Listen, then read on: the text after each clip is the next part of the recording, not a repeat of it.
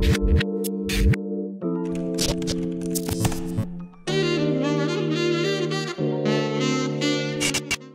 it going, everybody? Thank you for watching this video. And just a quick note, if you guys are subscribed, or if you guys haven't subscribed yet, make sure to subscribe. And when you do, click this little bell here on my channel and get all notifications sent to you from my channel. That way you guys can be updated with all of my channel updates and uploads and whatever else I do on here. Thanks for watching. How's it going, everyone? Welcome back to the source code. My name is Deshaun, and today we're going to be looking at we're going to be creating commands, right? So this was supposed to be crafting rewards, but I decided that it's been long enough waited, and you guys do know enough already that you guys can start running commands and actually start being able to do stuff inside of those commands other than just send messages. So if you guys have been following along with the tutorial thus far, you should have a class that looks something you should have a project that looks something very similar to this. So what we want to do is we want to go over into our main package here, and we're just going to create a new class. We're going to call it commands. Okay, so now you don't have to do it this way. You can do it right here on your tutorial class, but I wouldn't advise. Also, just a reminder, everything will be available to you guys on GitHub, so be sure to check it out. And make sure not to skip around this video, guys, or you guys could miss some code that could greatly affect your outcome of your plugin.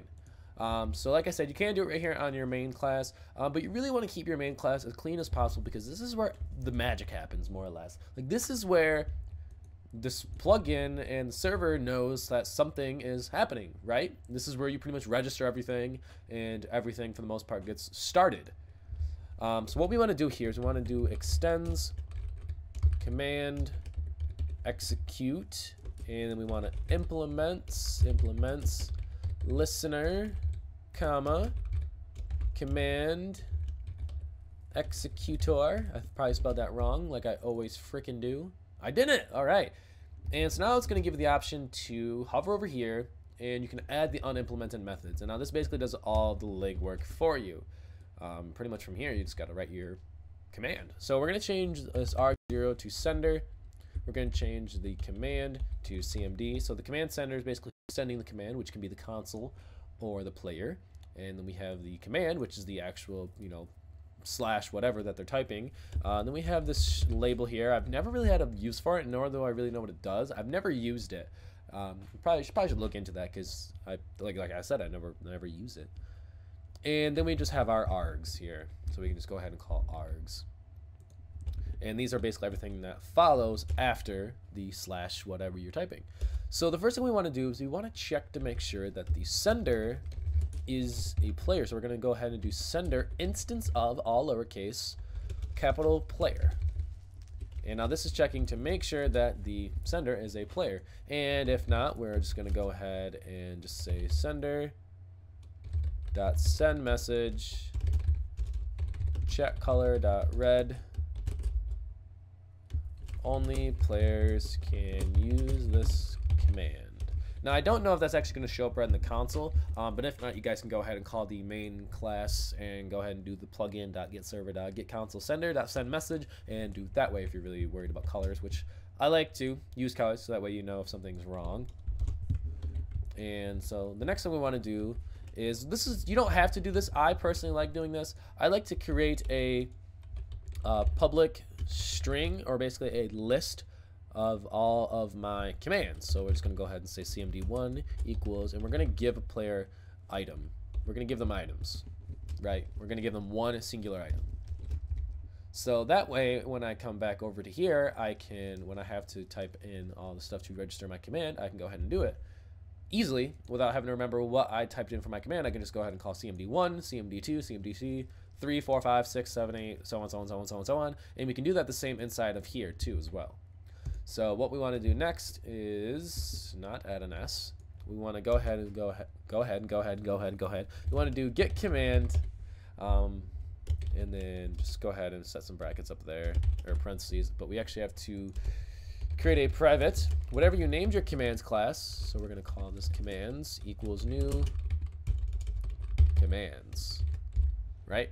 So we need to import all that, which it already is imported, strangely enough.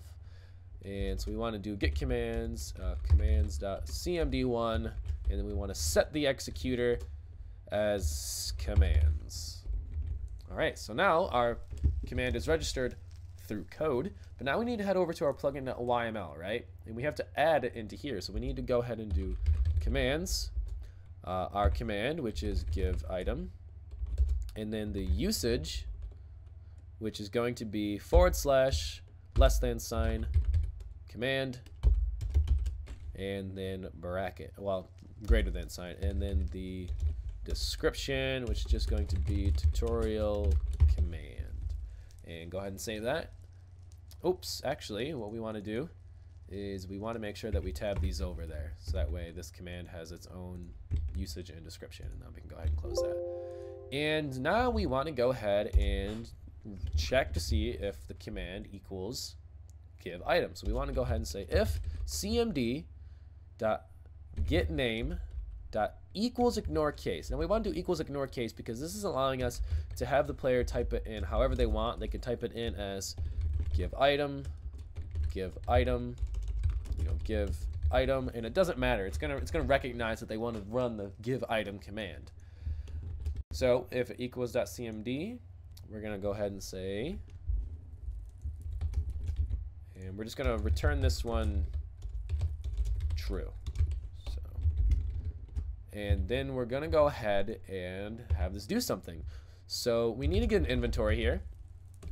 So what we have to do is we have to actually create a double cast here. So it gets kind of funky here. So what we want to do is we want to call for a player, and we want to cast that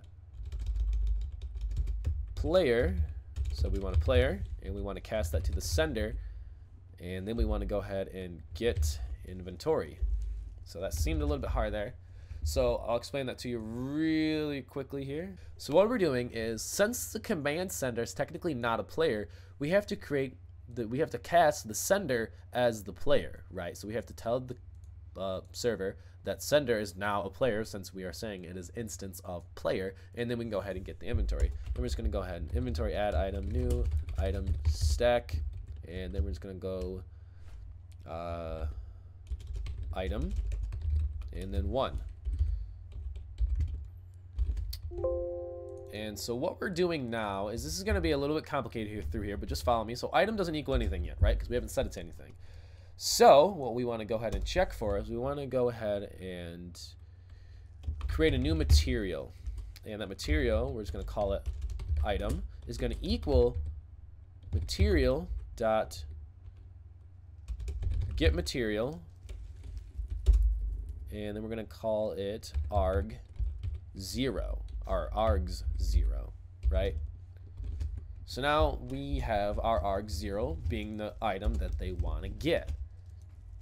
But before we do that, if the player for some reason types in, /give item dog, or that's not a good example, meow, that's not a material, so it's gonna give us an error. So what we want to do is, if we want to check to make sure that this isn't going to happen. So we go ahead and grab all this code, and let's just go ahead and add our return true in here, and all right. So now we need to go ahead and say if item dot equal or does not equal null. We can go ahead and run this command. Else, we're going to go ahead and get.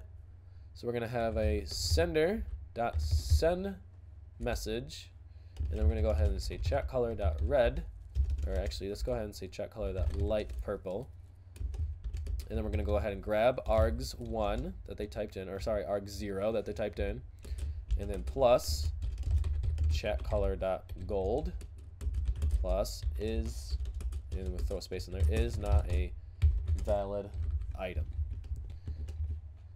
So basically what's happening here is we're checking to see if the command equals this command up here, right?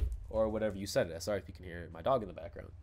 Then we're setting arg0 as a material, but we have to check to make sure that the material does not equal null, or item does not equal null. And if it does, we're going to send a message saying, your item there is not a valid item. So if they type in something, really crazy, it's not going to come up. But if it does not equal null, so if it does not equal null, we're going to run this command. If it does equal null, we're going to run the else, right? So if it doesn't equal null, we're going to add that item to their inventory.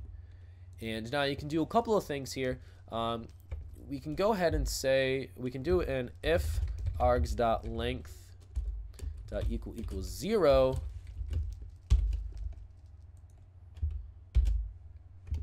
And what this is going to do is if our args equals 0, we can go ahead and say else. If our args do not equal 0, sorry, if our args do not equal 0, if they do, we're going to go ahead and say sender.sendMessage check color.red not enough arguments.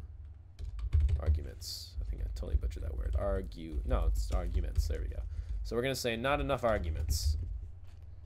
And let's go ahead and export this. And this should work on the first try. Let's go ahead and see. Okay, so we got an error here. And it's in our... Okay, so it's in our plugin.yml. All right, there we go. So everything is working now. Don't use tab, just as a safe measure. Let's reload again just to make sure. All right, and so now let's clear our inventory. And let's go ahead and do /give item. And it's going to tell us not enough arguments. And now it's going to say give item there because guess what we didn't do? We did not return this as true. That's not even the right one, but we didn't do it there either. So we got to make sure that we're always returning it true. It's going to show, you know, that the command that you actually just ran, right? So now we're going to do give item, not enough arguments. So then we're going to say give item 1. 1 is not a valid item. So let's go ahead and actually change the colors of this. I know this isn't really the super important part, but I think it's good to just, you know, make things look proper. So it is an error, so we want it to be red because it's an error, right? So 1 is not a valid item. So what if we go ahead and say apple? Ooh, apple's not a valid item. And you know why? Because it's lowercase. So we actually have to change this where the heck is it? We have to change this arg0 here in the material to uppercase because all materials in Minecraft work as uppercases, right? So we got to make sure that we are setting everything for the material to be in uppercase. And what are we looking at in time? 13 minutes, not bad. All right, and then we can go ahead and give apple, and you see there it worked. But now if we say, you know, give apple, you know, apple is not a valid item, right? But now we can really do anything that you know the name of. So we can do TNT, stone, you know, blaze powder.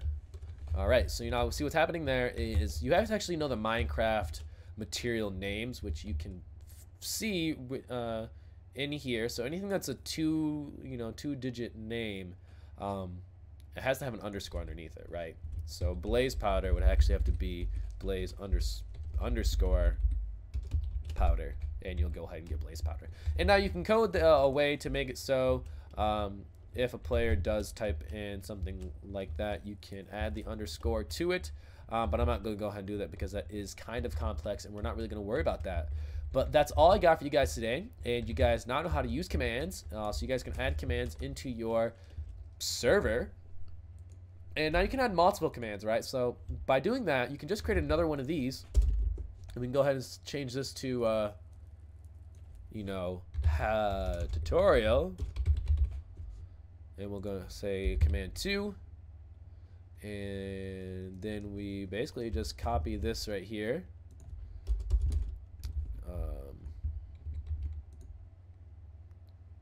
All right, so we basically copy this right here, and if it equals command 2, we can just go ahead and, you know, system.out.print1, just because I don't feel like doing a whole lot of code here. But now what we have to do is we actually have to register a new command. So we have to go here and command.2, and then we have to go to our plugin.yml, and we can go ahead and just copy this, paste it, and this is going to be tutorial, and tutorial command description doesn't really matter, you can keep those the same. And let's go ahead and export this, reload, and if we go ahead and do a tutorial, You can see that we're getting system.printout 1 and we didn't return true, but that's okay. Just return that true. But that's all I got for you guys today. Once again, if you guys enjoyed this video, be sure to give it a like, give it a share it with all your friends. Even if they don't think they want to learn how to code Minecraft plugins, go ahead and share it anyways. And once again, everything will be available to you on GitHub, so be sure to go onto my GitHub and check out all of the links on there and all the repositories. And make sure to follow me on Twitter at _source_code. And that's all I got for you guys. So join me next time. We got some fun. Next time. I got pulled up on my phone here, so I'm stalling. What's the next video? All right, next video is going to be crafting rewards, which was supposed to be this video, but we're going to go ahead and do that next video. So, thank you for watching, and I'll see you guys next time.